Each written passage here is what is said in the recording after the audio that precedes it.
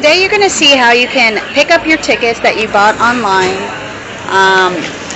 for the Waterbus. So what you're going to do is you're going to first come and pick your language.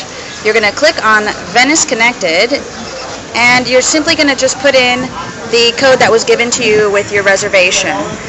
Then the tickets will come out from below, and you can just go towards the Waterbus and be sure to validate your ticket at any one of these sensors here every single time you get on a Waterbus.